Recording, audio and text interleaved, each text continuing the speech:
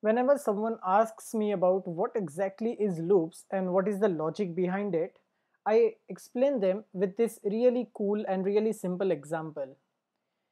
So, after years of hard working, you were managed to buy 5 different cars because just like me, you also love cars.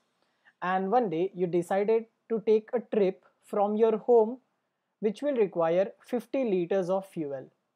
Now, in order for you to decide which car to take, of course, what you will do, you will go to the first car, let's say a black car, and you will check if the fuel is greater than 50 liter or not. If yes, then you will take that car, else you will move to another car. So you go to the pink car, again check for fuel. Similarly, you go to the red car, blue car, and finally you go to the yellow car.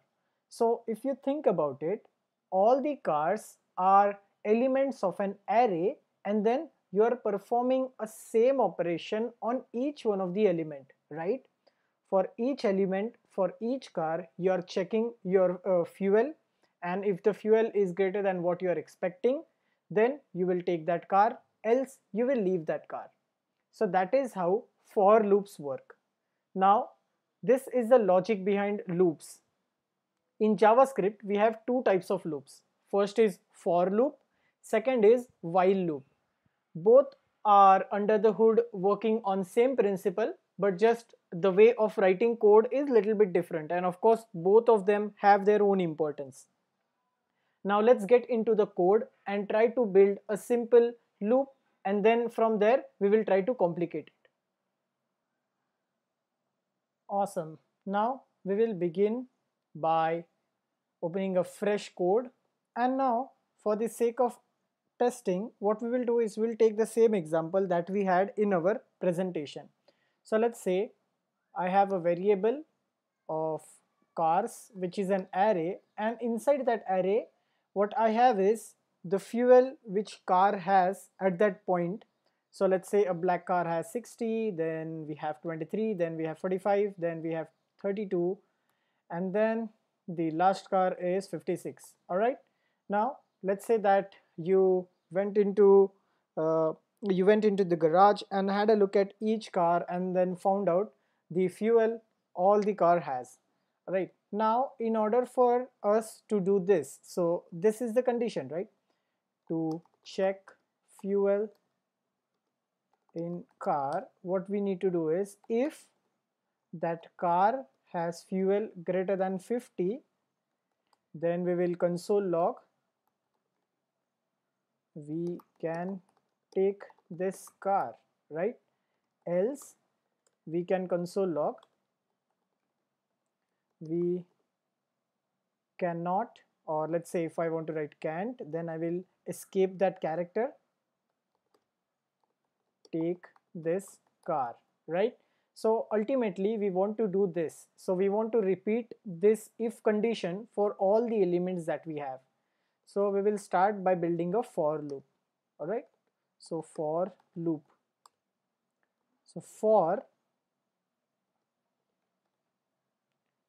I is equal to 0, I less than car's length, I plus plus, and this is how we write a for loop.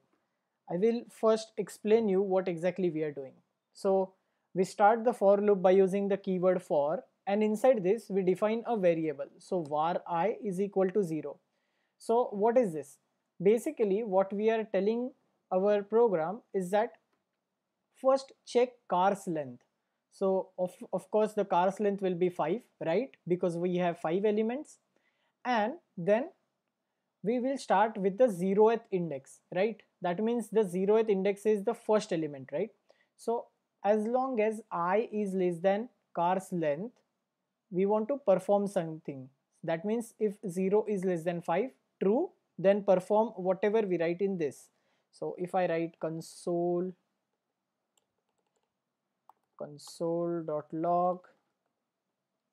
car number plus I, let's see what do we get. Now if I save this and if I go back, if I open my console, okay, of course the car is not defined, so what I will do is I will simply comment this, And now you see we get car number 0, 1, 2, 3, 4. That means all the cars are inside this loop, and as soon as the value of I became 5, and how exactly I value is increasing because of this. That means for I is equal to 0 in the starting, check if I is less than car's length. If yes, then execute this and increment the value of I by 1, and then again check this condition. If that is true, then again execute this and again increment the value of I by 1. So you can see how easily we can loop through all the elements inside an array by using a for loop. Similar to this, if you remember our arrays property correctly, that if I want to extract this element, I can pass their index number, right? So I can pass cars and then inside a square bracket I, that means cars 0, cars 1, cars 2, and it will fetch me all the numbers that we have in our array, right? So cars 60, 23, 45, 32, 56. So that is how we can access each one of the element inside an array by using a for loop. Now that we are getting this cars I as a petrol or let's say fuel available, so var fuel is equal to this, then I can apply my if condition here. So if fuel is greater than 50, then I want to console log, we can take this car, and if it is not greater than 50, then I can console log, we cannot take this car.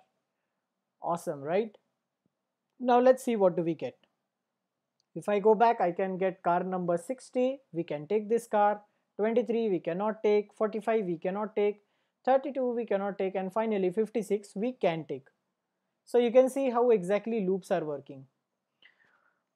Loops are really important to execute a repetitive task on a given variable or array or object or things like that. So we need to understand the concept behind loops. You can see how easily we can create a loop, right? So this is how we can do certain tasks on all the elements which are available. Similar to this, we also have a while loop. Now let's try to understand what exactly is while loop. First of all, I will console log for loop here, for loop, all right? And now we will check while loop. Console.log while loop. All right, now in while loop we first have to declare a variable. So var j is equal to 0, and then we need to pass something like this: while j is less than car's length, execute something. What do we want to execute? Of course, we want to execute the same thing again, car number, and then check everything is going fine. Now of course I will need to replace I with j because now we have a variable j. And one thing that I don't want to miss is whatever is the condition. So even if the fuel is greater than 50 or no, at any point of time I want to increment my j by 1, right? Because otherwise it will stuck in an infinite loop. What will happen is it will keep on checking j is equal to 0 only if I don't increase the value of j, right? And that is how while loop works. Now if I save this, if I go back and if I refresh,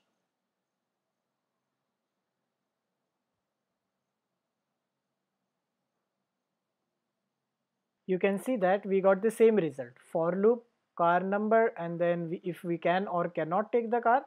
Similarly for while loop, again we got the same results. So this is how for and while loops work, right? Now if you think about it, technically I am not interested in checking all my cars, right? What I am interested in doing is just find out what car I can take and I cannot take, and then let's just go. So if I found out that the first car I check has fuel greater than 50, then I don't need to check other cars, right? Because my work is done. I found that specific car which I want to take. So basically, in terms of program, what we want to do is we want to break our for loop as soon as we got the results that we want. So as soon as I found out the first car which can fulfill my need, I want to break that loop and come out of it, right? So how to do that? Now I will simply copy this for loop. I will write here for loop with break, and I will comment out these two loops here. Now what we want to do is we just want to add one keyword known as break. That's all. So what will happen is as soon as this condition hits true and as soon as this console log is done, we will break out of this for loop. Now let's try to see what exactly do we get when we run this code. If I go back, you can see that for loop with break, car number 60, we can take this car, and you can see we came out of that for loop immediately. If I change this 60 with 23 and 23 with 60, you can see what will happen. If I save this, you can see that we checked for the first car, we cannot take that car. Then we checked for the another car, we can take that car, and then we stopped there. So this is how break works. Basically, you will uh, come out of that for loop as soon as you get that result. Similar to break, we also have continue. Continue works a little bit different than break. Basically, when you add continue, all the conditions that you write next to them are omitted. So now let's try to see what exactly is continue. Again, I will copy this, I will comment this, and I will paste it here. Now for loop with continue.